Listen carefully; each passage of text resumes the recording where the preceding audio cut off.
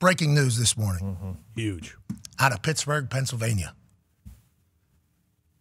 You've heard the chants, okay, from sea to shining sea in this particular country. Run it, Foxy! There's a team that maybe has no shot to win it all. And if you're talking about what these people are talking about, that would be the Pittsburgh Steelers. I had no idea. Wow. You know, Hold up, Alex. Hold up. This is in Utah. This guy's life. Different sport. Oh, no. Jeez. Here's in the house. Boy. He's there. Just at sporting events, right? That's all. Who are they talking about? That's in the hills of Virginia. Matthew Kennedy. Oh. Speaking of fire. That's the host of AJ Hawk's birthday party.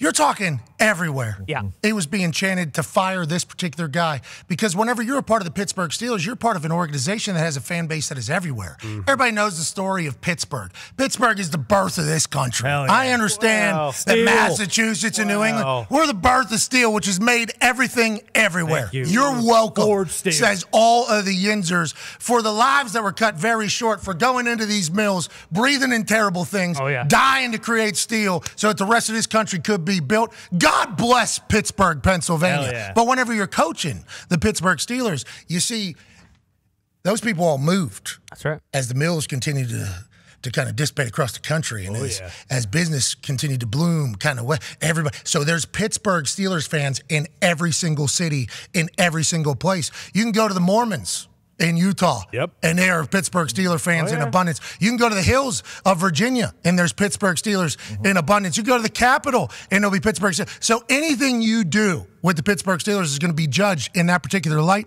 And the offense coordinator, although they've gone 24-19-1 over the past 3 seasons with this man as the offense coordinator, and they have not made a move in the middle of the season, the Pittsburgh Steelers, of a head coach or a coordinator since 1941. Damn. They decide to pull the trigger on Matt Canada as the offensive coordinator this morning. Now, Art Rooney II, who is the acting owner of the Pittsburgh Steelers, was the one that made this move, not Mike Tomlin. So that leads to a bunch of questions, okay? Well, then is Art Rooney II the guy that was deciding to not fire him for this entire season? And that's why Tomlin, every time he went out to the press conference, was like, yeah, we're looking at changes, but he didn't really know because Art Rooney's the guy that's making the firings. Or did Tomlin not want to do it? Did Tomlin say, I don't want to do this. You're going to have to do it? And was this a decision that was just made by Art Rooney saying, my team ain't going to have this guy getting chanted out of every single building that Pittsburgh is a part of because he sucks anymore? And does Art Rooney II maybe just think, I need to find out if Kenny Pickett's the guy or not? So many questions from this move, by who the move was made by. Let's go to the man who dressed up like Matt Canada for Halloween. That's right. Just Matt Canada. Just Matt Canada. When he potentially portrayed a devil wearing a Steelers uniform. This is, there he is right there, just Matt Canada. Ladies and gentlemen, Tone Diggs, your thoughts on the Pittsburgh Steelers moving on from a coordinator for the first time since 1941 in the middle of the season. Yes. Tuesday, November 21st, 2023. Today. Remember the day, okay? It's a historic day. Like you said, since 1941, a move like this hasn't been made in the Steelers organization. This is a historic day. You know, in the 20th and 21st centuries, democracies, dictatorships, walls, they've crumbled, they've fallen, they've gone. You know, people will never stand for tyranny and oppression like they may have in the past. And for a long time, you know, I thought the Steelers fan base was going to have to be one of those groups of people that was just going to be ruled by some dictatorship overlord who just enjoyed crushing his constituents and people that relied on him for happiness and food. And money for their families. Gambling. But today, on this day, Tuesday, November 21st. 2023, a day we'll never forget, remember? A date we would never, ever forget. In the 20th and 21st century. Yeah, we heard this. Those two centuries. We heard this earlier. They're big centuries. Yeah, that's what you're saying. Talking, you brought up the 100, Berlin Wall. exactly. Yep. 100. Yeah. Yep. You got it. This is the worst we've ever. Bring it home. 128. Okay? 128 leaders of state have been deposed by foreign countries or foreign bodies. Not Argentina. Today is 129 because a dictator has died today. Oh, okay. Jeez. Wow. All right. Matt Canada's For ruling. 3 years, Matt Canada dictator? did just Mickey Mouse play calling, screens, draws, Jet sweep. sweeps. You can't throw it in the middle of the field. And today, we are free from his reign. Hell okay? yeah. Congrats, Pittsburgh. Today is a new day. And today is a huge day because today marks something bigger that we're actually going to have some change, okay? All we wanted as Steelers fans was to know that the standard is the standard, okay? And the standard is not being the 32nd ranked offense year after year after year, and that we're trying to win Super Bowls. And with Matt Canada, there was never a chance that we were going to win Super Bowls. So today actually is somewhere where it's like, okay, we're going to try. Because it seemed like for the last 2 years, we gave him a year, but for the last 2 years, it felt like we weren't even trying to win, and that's just something that is not acceptable as a Steelers fan and the Steelers fan base. And like you said, now we get to find out, was it Matt Canada? Or is it the quarterback that we drafted in the first round? Like, is that something that we have to move on and look forward in the future? Or there's no one else left to blame if it goes from Matt to the quarterback to it doesn't have to go higher than that we could finally move on from this era that has been kind of painful and torturous. And now we finally get some answers, I think. And thankfully, Art came in and stepped in and made this move because it had to be done. And finally, we can move on and get some answers, I think. Art Rooney II, correct, is the current acting owner of the Pittsburgh Steelers.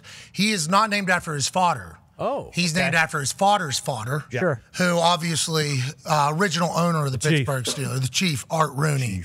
So then there was Dan, who's Art's father, and then Art Rooney II is after the grandfather, which I've never heard before. Cool. But he's the one who is now in charge. He says Matt Canada has been fired. There's a minute-long video now coming out from Mike Tomlin's press conference, which started at noon Eastern time. Here is Mike Tomlin, I assume, addressing the elephant in the room, which is the firing of Matt Canada.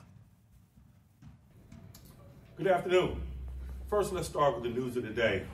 Thank you. As I'm sure you guys already know, I made a change at the coordinator position. Oh, aye. Did not come to this decision lightly, to be really transparent with you. It's just a personal belief of mine from a leadership perspective. It is my role to absorb and protect those that I work with. And this doesn't feel like that. Obviously, I'm not interested in assigning blame or deflecting in any way. It's more in my natural nature to absorb, to be quite honest with you. I've been in this role so long, I'm quite comfortable absorbing. So just rest assured that this decision was not taken lightly. I got a lot of respect for Matt personally and professionally. It was not easy, but I thought it was necessary. This is a result-oriented business, and to be short, the improvements were not rapid enough or consistent enough for us to proceed.